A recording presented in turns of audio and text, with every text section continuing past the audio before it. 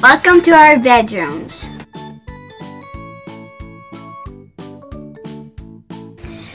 First, this is our washer and dryer combo.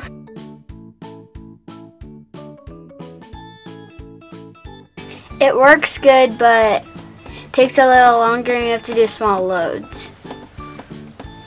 These are our backpacks, and there's hooks for them. When we need them, we can just take them off like that. Here is our map.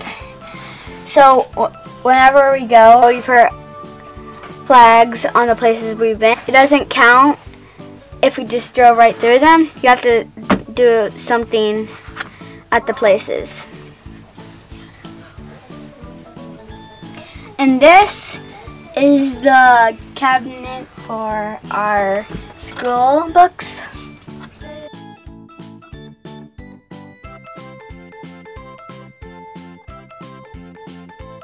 And here is where our chore cards are.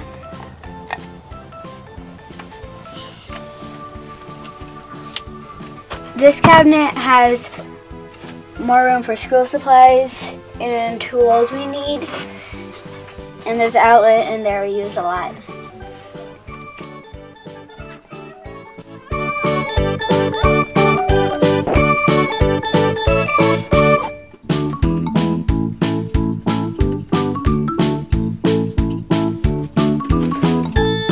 These are our bunk beds.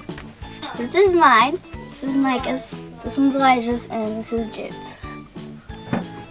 These lights are from Schoolhouse Electric, but they're really close to our heads, so we're eventually going to move them over here.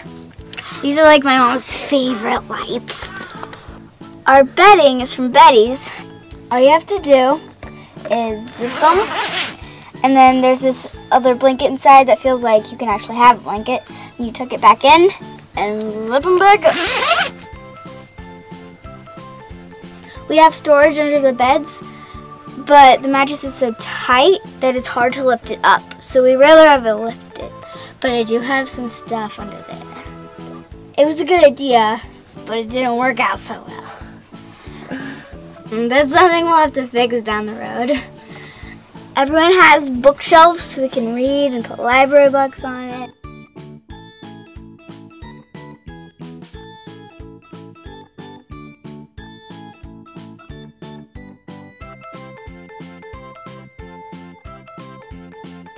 Everyone has an outlet. This is our toy storage, where we keep all the train tracks and cars. And then Jude has little Paw Patrol toys and animals. And my brothers are actually playing with train tracks right now.